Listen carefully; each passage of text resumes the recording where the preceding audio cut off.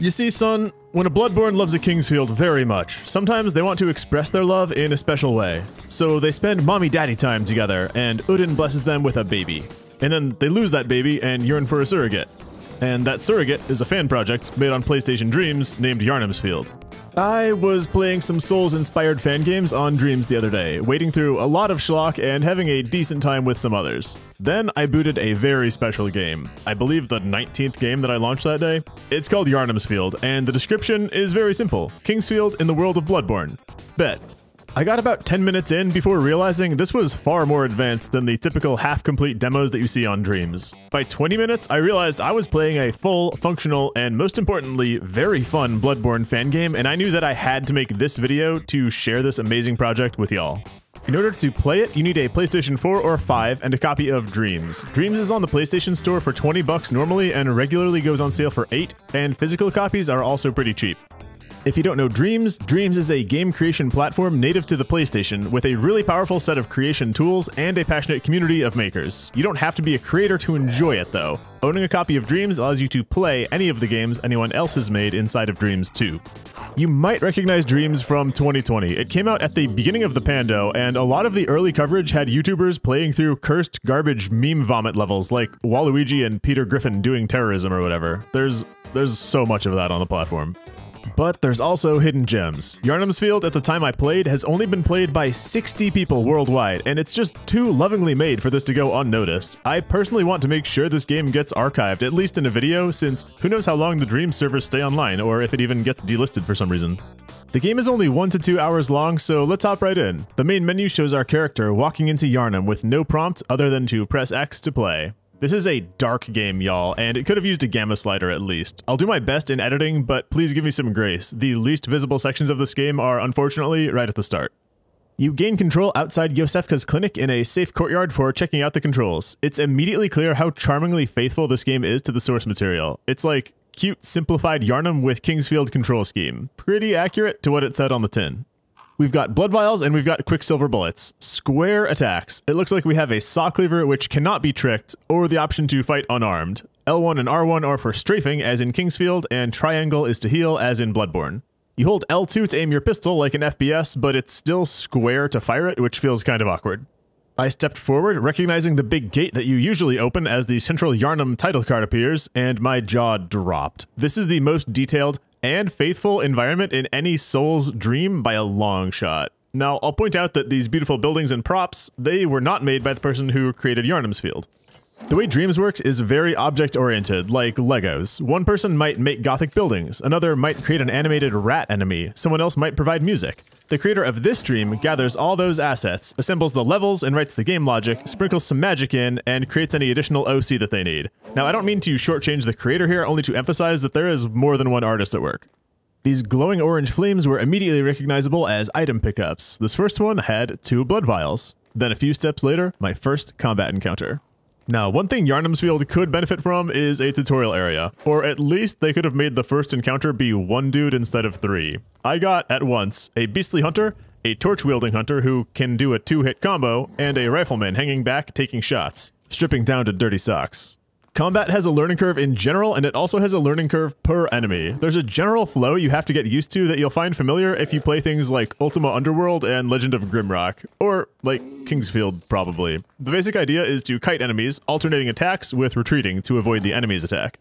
Even understanding those basics going in, YHARNAM'S FIELD took some learning. If you try to swing at these hunters as you approach, usually they react quickly and you'll get hit even as you back off. It's better to feint first, baiting their attack to miss before executing your own.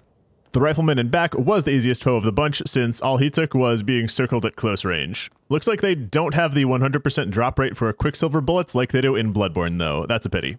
And I expected the game to end right after this. So many games on this platform do all the work of building a character model, working out the controls, attacks, physics, the enemy AI, to then just lose steam and give you about 50 yards of level before saying, "Thanks for playing my demo," and kicking you out to title. Instead, what I see is a big gate. A gate that doesn't open from this side, with a lever on the other, and a whole lot of level beyond that. I see a dark staircase leading upwards, and I'm awestruck. Just how much YHARNAM is in my YHARNAM'S FIELD. I head upstairs, walking with a little head bob, and the sound of soft footfalls keeps me immersed. Occasional crow noises punctuate the silence, and I'm ready to swing at the first shadow that moves. Playing in Yharnam in first person is incredible, even such a cutesy minimal recreation of it. Encountering the silhouette of a crate, I optimistically went for an attack, and to my surprise, the crate actually broke open and an item popped out. A whole 1 bullet. I did not notice more than 2 crates with items in the whole game, so from a project management perspective, I question if that feature even needed inclusion. The next combat encounter is 1 beastly hunter and 1 rifleman, strangely easier than the first encounter in the game. The melee hunter I lure around the corner, baiting him into the one-on-one arena that is my dark alleyway. The rifleman isn't too concerned when I step back out of the alley without his friend. He mindlessly pursues the kill, but I grant him his own death. Looking over the edge now, I can see the flame of a tiny item down in the distance. For one moment, I let myself believe that this is an item I missed, but then I realized what the creator is doing. It's the classic Souls move of showing you an item glowing in a faraway area to telegraph, hey, this isn't just background, you'll be going there. The way this game gradually increases its scope and your expectations is masterful. The creator clearly has a good grasp of the Souls formula and game design in general. Despite it being very dark, I always know where to go because there are candles or streetlights highlighting the path, and the combat so far has been challenging, but surprisingly balanced. Believe me when I say how rare it is to find satisfying combat in a Dreams game. I encounter a red lantern door, which in Bloodborne might signify a friend we can rescue or do a quest for. At least we'd be able to knock on it for some dialogue. Sadly, this aspect of the game did not seem interactive, but it still felt like a cozy oasis in the darkness. Then, 2 more red lights in the dark, but these ones were moving. A werewolf stalks this street, and his hair was perfect. Because I value staying alive, and I haven't reached anything that felt like a checkpoint or a shortcut, this was my inducement to check out the pistol. Firing a shot takes all my stamina, like a melee attack, but since there's no parry visceral system, my hope is that bullets at least do actual damage. There aren't any damage numbers, but he took about 6 bullets to kill. That felt expensive, but I don't have any frame of reference for how many bullets we'll get. Maybe 6 bullets is a good rate for a werewolf. He did get some attacks on me, for which I'm gonna partially blame the dark level, but they actually didn't do that much more damage than the regular hunter foes. I opened the main shortcut gate back to the start of the game that we saw earlier, then entered a wide boulevard that mimics that big main Yharnam street with its prowling crowds of hunters and burning pyres. There's a pretty big multi-combat here. Now, blood vials so far have been healing me to full, so it doesn't make any sense for me to heal before I absolutely have to, when the next hit would be lethal. This game asks you to carefully manage your healing resource, so there's a little mental game during combat of trying to calculate the differences in hit points before and after an enemy hits you to learn how hard that enemy was hitting for, and then check whether you can tolerate another such hit or if you have to heal right now. The part that stinks about this reactive healing playstyle was that healing actually also takes your full stamina bar, just like attacking does. Maybe this is a King's Field holdover, but it slowed down the combat and moved it one step further from the aggressive playstyle of Bloodborne. I don't think I ever died thanks to my inability to heal due to stamina reasons, but I imagine that wouldn't feel good. Up here, I ran into 1 item pickup that gave me both blood vials and bullets. A welcome gift for sure, but Bloodborne would never. The next corner put me face to face with another werewolf, this time in a nice open graveyard. I decided to duel this one with my cleaver since I never recovered the bullet spend from last time and it was surprisingly easy. The easiest enemy in the game, honestly, besides Rifleman. Its lunging grab had such a nice tell and long animation that counterattacking him in melee was no issue. They also do lots of back and forth movement, so with some luck, you don't even need a big arena, just enough light to see their windups. Suddenly, I recognized that I was on the bridge that would normally lead to the Cleric Beast boss fight. Except, the gate was closed now. My only option was to proceed into the house that normally holds the wheelchair blunderbuss ambush. Killing the Rifleman in here told me that I leveled up. Hit points went up by 26, my insight gauge went up to 1, and I didn't immediately realize, but my melee attacks were now doing more damage. Through this house was another shortcut lever to open a gate, just like in Bloodborne. Then, the only way forward was, unmistakably, a boss arena that looked not like Cleric Beasts, but Gascoignes. The boss was... neither. The first boss in Yharnam'S Field is Tiny Dark Beast. Count the headlights on the highway. Now, because I'm an absolute goblin, I started taking pistol shots at him and realized his AI had not yet turned on as I peppered him from the entrance. Bullets did 25 apiece and looked like it would take exactly 10. But then I remembered I was filming footage for y'all, not just trying to get this game beat, and I stepped in to get a little sense of the actual fight. I aggroed the boss and was able to easily backpedal his attacks. The only move I saw him use was a forward lunge, much like the werewolves, which was then counter-attackable. Melee attacks actually did less than pistol shots, but it only took me 2 more hits to finish off the tiny dark beast. You hunted. With some cheese, fully within the rules mind you, I've done my first boss hitless. My prize was a single blood vial. Felt like a ripoff. I feel like 10 to 15 bullets would have been more appropriate. I walked forward into a building that looked like it was going to be Udin Chapel, and then I reappeared somewhere not Udin Chapel. There were burning pyres, and I heard the patter of enemy footsteps below. It was a madwoman dancing around in circles. We are in Hemwick. You know what's weird? This platform is called Dreams, but this game actually feels like a dream. The way the levels are similar but so different from the corresponding areas in Bloodborne, there are recognizable landmarks and you proceed in the same general direction, but if you try to remember the path, there will be new walls up and illogical dead ends like that gate blocking off the Cleric Beast. You can only proceed on vibe. After I had gone to the approximate location of Cleric Beast to an arena that looked like gas coins, my boss fight was actually Parl, and then the next area was Hemwick. It all makes perfect sense, in dream logic. For entering the new area, the game did not give me any blood vials, but it did reset my bullets to 20, so it turns out that lighting up the boss might actually have been optimal play. Nice. Now mechanically, I didn't really see a need for this bullet refill. It's not like there were enemies who needed bullets to kill that the game was safeguarding that we had enough for. In fact, the other way around was true. I think they should have guaranteed a minimum blood vial count for new areas since there's no way to farm these. Madwomen took a slight timing adjustment to learn. Their attack had more frontal range, and they also like to do this weird gesture before attacking sometimes as a fake out. Then I reached something problematic. A whole host of madwomen reveling in a crowd. My first thought was to try using bullets like pebbles to pull one at a time. This did not really work. As we saw with the boss, aggro is determined by your distance to them, not whether you've done them damage. But by timing my shots, I was able to make some bullets double count and pierce 2 at a time. My goal was just to reduce the melee burden since this could get ugly. I managed to pull one and handled her in melee, then I quickly learned that not all women are equal, which sounds bad out of context. Because the second one, T-posing and spinning in circles, was really more of a turret than an enemy. If she catches you in her sightline, she throws a Molotov. I really like this design. I think environmental hazards are a really fun sometimes food in a Souls-like that lean the combat just a little bit more towards something like Hades.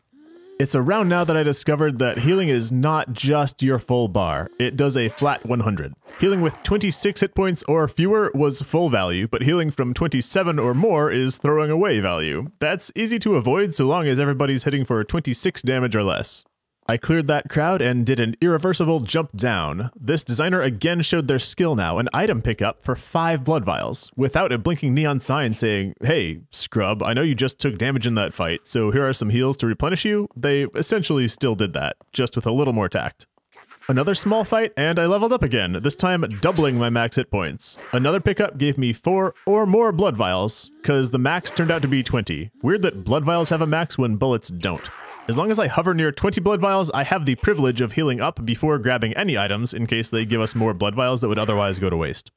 Then, all of a sudden, another dreamlike transition. We're back in the sewers of YHARNAM? Lights bounce off a wet brick and a big rat paces the waterway below. There's also a door here, which I'm surprised to discover actually opens and leads out to a spot early in the Hemwick level. A shortcut I didn't see coming, and one we're about to need. Rats were one of the hardest enemies to duel in this game because they subvert what you've learned so far of YHARNAM'S Field's battle system. They strike and back off very quickly, so it's much harder to do that forward and back dance that enemies have taken so far. I could get some hits on them when they turned around, but overall rat fights were messy. I should have been using bullets for these. Then, my first death of the run. Not to a rat, but to falling into an invisible hole in the watery floor. This sucked at the time, but it's a very Kingsfield move. I feel like there couldn't not be cheap deaths like this in something called YHARNAM'S Field. They're just reminding me what I signed up for. Enemies respawn, of course, and I would normally have no issue fighting them again, except that with all the item pickups already picked up, it's definitely blood vial negative to fight, so instead I slipped through and fortunately everyone's aggro dropped pretty quickly. The radius feels pretty fair, something like 20 yards. Luckily, that shortcut door we just opened cuts the run back to just a couple of seconds. Okay, developer, I see you. It's at this point that I notice many of the items I've been picking up are actually coming from dead bodies. They really just looked like fuzzy starfish, something I did not think to question because fuzzy blobs are such a Dreams staple, but yeah, that's supposed to be a slumped over tri-finger butthole situation. I continued to amass bullets, stacking well beyond 20. My actual recommendation would be to mostly favor gun kills when you can. Every melee encounter you avoid has a positive expected value on your blood vial count, so yeah, use bullets if you have them. But I didn't know this, so you're gonna see me stockpile like crazy. The area widened out, and I was suddenly in about the spot where a man-eater boar would be in Bloodborne, so I was ready for an encounter. Turns out the environmental clues were right. It is boss time. This one is an original creation, the Witch Hunter, which, due to the hyphenation, I wasn't sure if the implication was that this is a hunter who is also a witch, or a hunter of witches. She had an affinity-style delayed orb spell, a melee attack with her candle, a swipe with her free hand, and could also blow fire out to a good distance in front. I didn't get the chance to see much from the first boss, but the diverse moveset of this Witch Hunter was truly impressive considering the animations and balancing effort. Strafing melee attacks were mostly the key here. I took a few hits, but by this level my melee attacks had meaningfully outpaced my bullets and damage, so it didn't even make sense to try and hang back to shoot her. For the second time, you hunted. Proceeding forward again, set my bullets to 20, which was actually a loss this time, and set me down in a new area. Last time it took me a second to recognize Hemwick, so this time I was excited to try to guess the new zone. Let's see, brick hallway, small rooms off to the sides. Could this be the church cells after the Ludwig fight? The end of the hallway had stairs bending up to the left and confirms it. This was absolutely the church cells. YHARNAM'S Field, despite being modeled very simply, was amazingly true to the source, and it was really easy to pinpoint the areas from Bloodborne that we were meant to be in. And yet, there's something off about this area. It's not lined with patient beds. These are lab equipment? Cages? Jars of eyeballs? This was the lecture building, but it's also the church. This creator had been mimicking Bloodborne areas before now, but here they actually blended two areas into one, keeping aspects of both, and somehow even keeping the geometry of both, while making something entirely new and fascinating. I'm happy they had the confidence to editorialize a little. There were no nuns waiting to ambush me in the cathedral area, but there were doors off to the side leading to science rooms. The enemies in this area were remixed too. They had the body and squelchiness of Pale Blood students with the meatball heads of Astral Clock Tower patients. Some of them carried a little rosmarinus and attacked with a spray. I loved this combination lecture church that YHARNAM'S Field has imagined. I know I've dwelt on how dreamlike this game feels. This area, more than any others, triggered that feeling of being somewhere familiar yet alien. After climbing some stairs, I ended up in the lecture church second floor, looking very much like the normal lecture building second floor. Students lined both sides of the mezzanine with shelves and a bridge to force you to zigzag. Pass through this one door and... purple skies. Narrow wood panel hallway. This has to be Upper Cathedral Ward. Sure enough, about 2 seconds later, a werewolf pops through a window, confirming my guess. We will be in the Upper Cathedral Ward later. For now, we go up and down a few staircases, turn a corner, and... what the heck? An NPC hunter? This guy's got the Cost Parasite broccoli head and a freaking cannon in his left hand. This is a marked step up from the other non-boss enemies we've had to fight so far. Due to a minor skill issue, I took a cannonball in the face for a full 100 damage. Yikes. That has surprisingly quick reload speed. I altered my strategy to avoid cannon hits at all costs. Yet I still wanted to bait them because they gave better openings to attack. After dishing out entirely too many hits, I finally slew this guy, and for the first time, collected a new weapon. He dropped, not his Cost Parasite, but his cannon for my left hand. This could finally be the push that I need to spend bullets. But both of us know I still won't do that. Still, the cannon was well paced since the pistol, by now, has kind of fallen behind in damage. Then, at the top of these stairs, this has got to be a boss arena. It's looking like Lady Maria and Vicar Amelia, though by now I know this game is going to give me whatever boss it feels like giving me. I'm just hoping for no Ebrietas, since I know there's a pretty well-designed Ebrietas creation going around in dreams somewhere that they may have imported. Well, turns out it was nothing. This room is a tease. We just need to hit a lever to open a pathway behind one of the statues. Now on my way to the lever, I see some suspicious runes on the ground. I correctly identify that these will hurt me, and yet, for science, I just had to step on one to confirm. Yup, that's a trap. Don't step on those. With that pathway open, I proceed out to the Celestial Emissary Arena. Oh boy, keep that cannon ready. If it's going to be the Celestial Emissary fight, I want to test out some explosions against groups of enemies. And the boss is... Living Failures, the other boss comprised of multiple blue dudes. I mean, I get it. They're easy to conflate. These guys individually were not hard to duel, but of course, kiting multiples at once changes the math. I noticed they weren't taking damage, but I had a hunch that killing them might decrement the boss hit point bar, and that was exactly the case. Each death is worth 1 boss damage, and it looks like the boss has 10 hit points. It's a pretty decent way to implement this fight, honestly. Now these failures don't spawn in a stream like in the Bloodborne fight. Instead, they seem to spawn in waves, allowing you to kill off all of them before more come in. Wave 2 had 3 melee guys, plus introduced 1 caster variant. The melee guys guarded the caster pretty well, but I discovered you can get multi-credit for attacking both at once. The risk there is they can also layer up attacks. It's a dangerous gambit. Twice during this fight, the failures started channeling that meteor summoning move, which only did seem to affect the grassy area. Meteors fall from the sky while the failures leave themselves open to attack, if you can stay safe from meteor range. Then the final wave of failures had 2 melee guys and 2 casters. If the goal was to increase difficulty as the fight goes on, they were actually doing it wrong. The spell guys were much easier to avoid than attacks from the melee failures. After the 10th failure slain, you hunted, and I gained my 3rd level for another 126 to my max HP. The way out of this arena was not to crash through the window like in Bloodborne. No. Instead, there was a suspicious lawn chair holding a chalice. Could this be Wolnir? I was waiting for YHARNAM'S FIELD to decide it wanted to dilute the IP by adding in Dark Souls 3 content.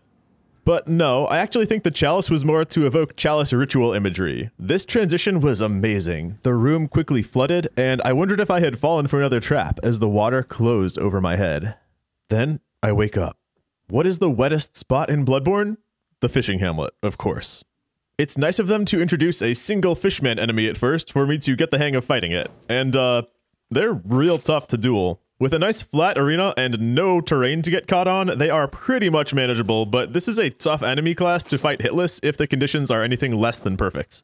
Avoiding their attacks is not easy and requires some quick strafing. If you've only been doing back and forward attacking so far, these fish will force you to try and get a handle on the left to right strafing. It's in this fishing hamlet that YHARNAM'S FIELD hits its inflection point in difficulty. See, your max hit points do go up with each level you gain, and that's great. Enemy damage goes up too, as you'd expect. But blood vial healing does not, and there's still no way to farm blood vials. Up until now, enemies were easy enough to kill, and my blood vial income was enough to keep up with the hits that I took. But there's a dramatic turn in the fishing hamlet, and blood vials are now on a sharp decline. It didn't seem like the game recognizes this, because it stopped handing out those batches of 4 or 5 blood vials that sustained me in the earlier tough areas. Now, I can't tell if this was intentional late-game difficulty scaling, but every other sign in this game has pointed to a competent, knowledgeable developer, so I'm giving benefit of the doubt. I think they want you to hit a local maximum of power level in the previous area, then start falling behind the difficulty curve in the later levels, barely clinging to life by the end of the game. That said, pick your battles carefully in the fishing hamlet. There's pressure to kill enemies to hit your level ups, but running your blood vials to empty is a sure way to lose. Fishmen oracles, who in Bloodborne are not a real enemy, but more of an environmental hazard, they spout homing black skulls at you, but if you run up and hit them once, they stop. Well, in YHARNAM'S FIELD, those oracles are actual enemies with an aggravatingly high hit point pool. I did find a chest containing my 3rd and final left-hand weapon for the game, a Rancor cannon. This has the same model as the cannon. This thing is essentially just a hunter tool. It casts the same flying skull effect that the Fishmen oracles are using. I never really got to compare cannon damage to Rancor cannon damage side to side, but I have to assume the later weapon should do more. A little further on, YHARNAM'S FIELD introduces the Lightning Caster Fishmen. Like in Bloodborne, these are no problem as long as you keep moving, but I got caught in this nasty room trying to kill a Lightning Caster while an Oracle was crapping in skulls from another rooftop, and something kept affecting my movement while clouding my vision with eels. I identified the eel problem a minute later. It's a levitating sphere of eels, vaguely scrotal.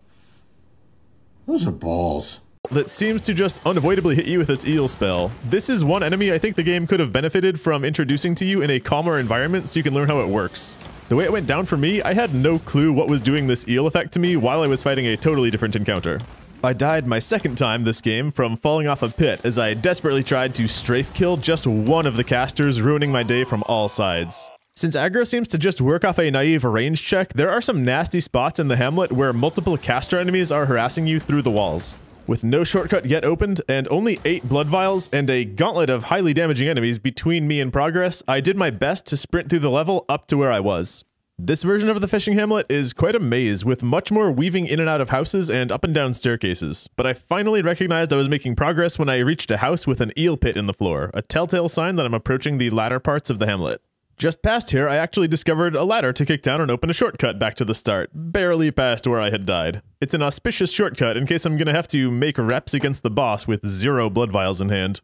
I clambered through one final house that ambushed me with an eel ball sack, then found myself facing a desolate coastline. It is obvious boss time. This boss was another original creation, the Watery Visitation. This guy was really cool. They didn't want to quite retread Orphan, so what they gave instead was a kind of Ludwig Phase 2 with the spells of Celestial Emissary, shaped in the Eldritch Mushroom form of Emrakul or that nasty thing from .hack. His quick meteor cast was the move that I loved to see. It fires just a few meteors in an easily avoidable cone, giving the chance to rush his feet and give him a slash. He had another move that I didn't understand at first. It looks like he's charging his sword, but actually this move sends out a little dark sphere with a sort of buffeting tornado effect on your movement. This move was also a great chance to hit him, but it's important to run away so you don't get tagged by the sphere. Attacks from his Holy Moonlight Blade were devastating if you got hit by them, but he only ever initiates that if you're already close up. So ideally, you just hang out at mid-range and rush in to punish when he casts a spell. Unfortunately, as the fight continued, we inched closer and closer to the lethal cliff. I wish he would step back from that ledge, my friends. Towards the end of his health bar, he picked up another move, this massive overhead meteor storm, like the previous boss had. He levitated up for the cast too, so I wasn't able to sneak in hits even if I risked dodging the meteors. He also picked up an overhead sword smash move, but I only saw this one time. I just kept punishing the fast meteor move and the sword charge and finally hunted on 0 blood vials, 0 bullets. At least I got a free heal afterwards from leveling up. This point has got to be the end of the game though, right? But where are the credits? There's another chalice at the end of the world. My heart sinks. How are we gonna make progress now with 0 blood vials? Well, it helps that we're done fighting fishmen, that's how. Seriously, those things were overtuned. I'm actually able to scrape by and use just about as many blood vials as I gain for the rest of the game. It just so happens that I hit equilibrium around the 0 blood vials mark. I have great news though. You recognize where we've warped to, don't you? We are in the Thumerian Labyrinth, a chalice dungeon. What a troll move to include this after their Orphan of Kos analog fight. As a chalice enjoyer myself, I'm actually really tickled by this. Of all Chalice Dungeon enemies, they've chosen scorpions as the common foe for this new area. They are mercifully easy to bait and dodge, and they don't even do tremendous damage if you mess up. But hitting them is very tricky. Their hitbox just does not match up very well with our saw cleaver. The first direction I tried to go in here led to a closed gate, so I gotta look the other way for a lever to open this. After a few more scorpions, I level up once again, which does feel very soon. Maybe I was at level 3.99 when we killed the Watery Visitation, and he leveled me up all the way to like 4.99 for these scorpions to just put me at 5.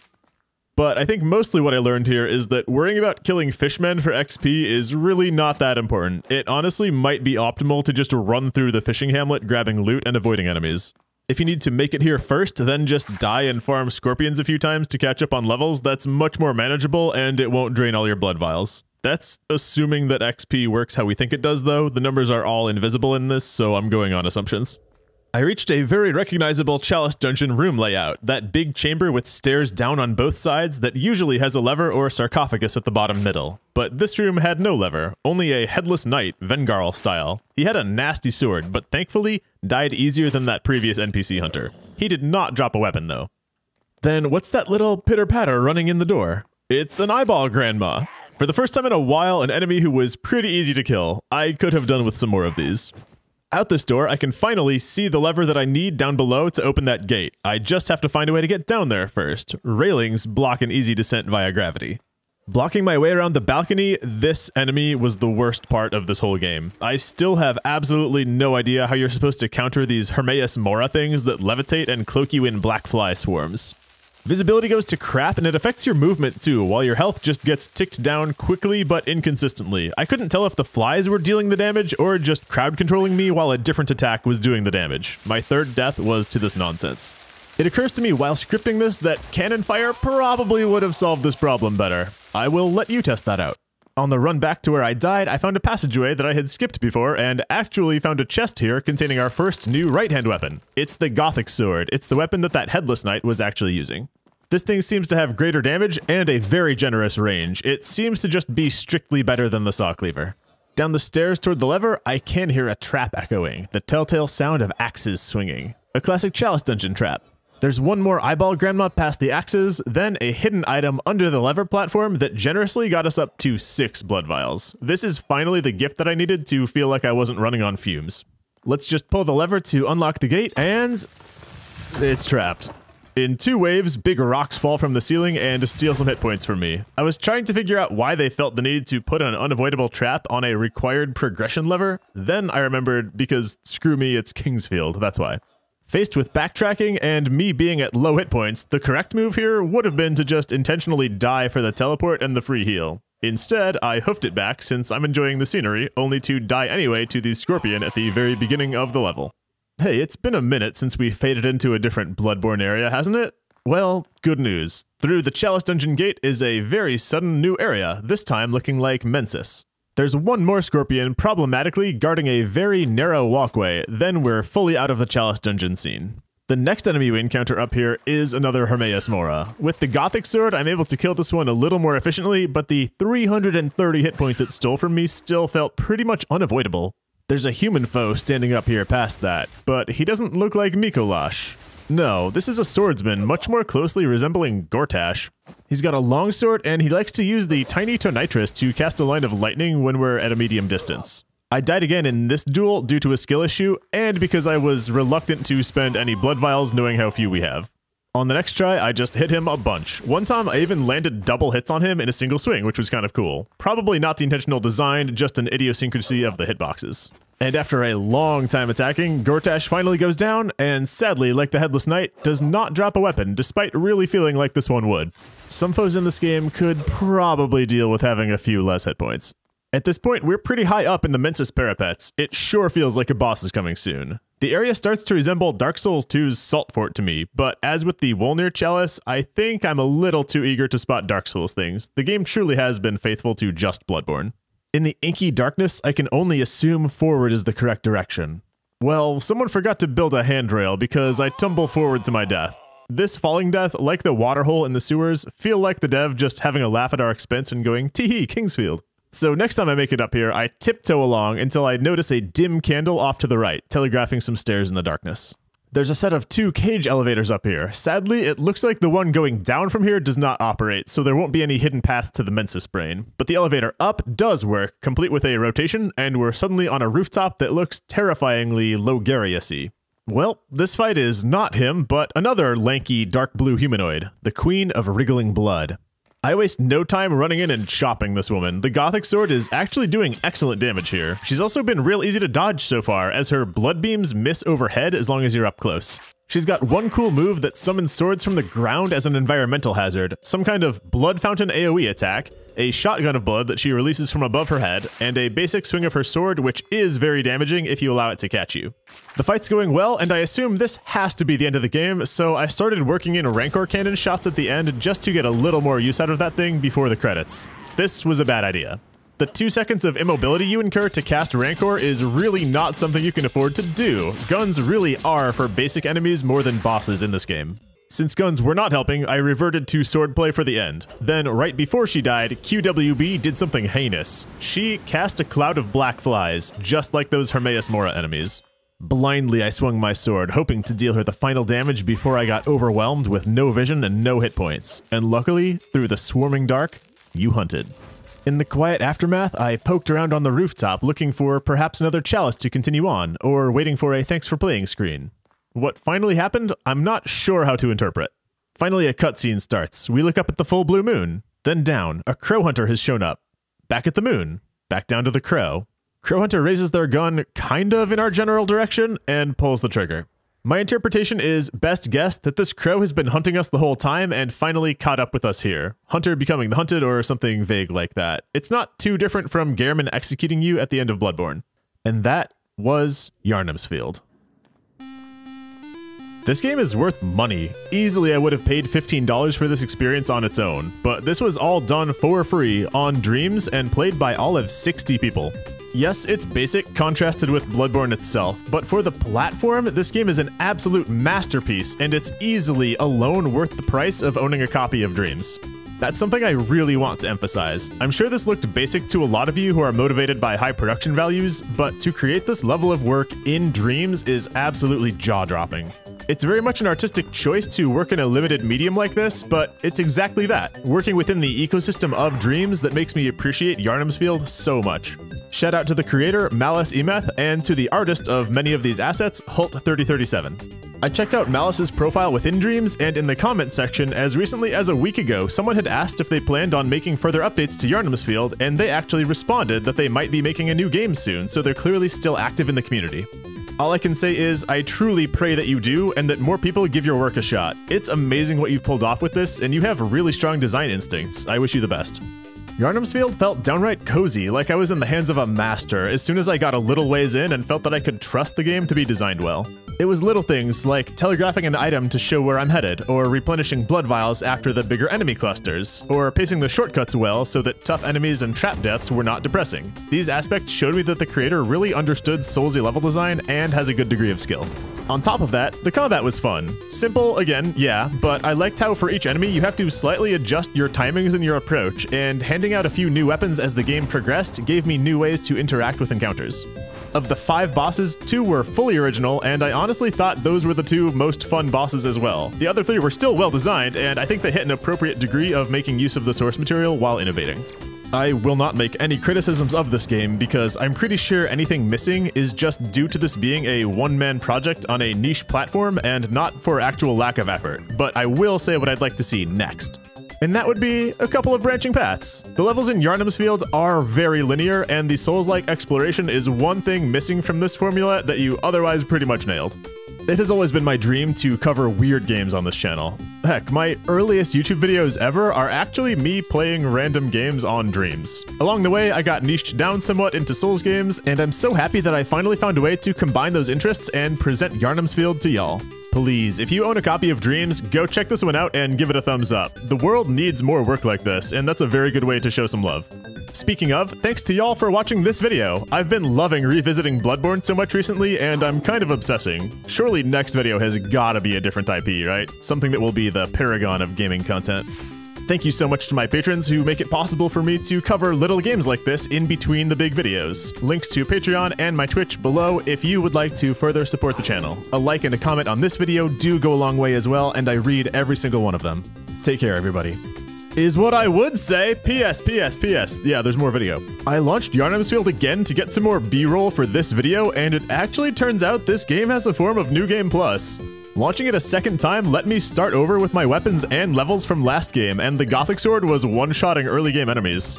I won't cover New Game Plus too much, as I can't tell whether it's actually intentional or just a side effect of how Dreams works and they forgot to reset your data, but yeah, I was able to do a New Game Plus. Alright, that's about it. Thanks.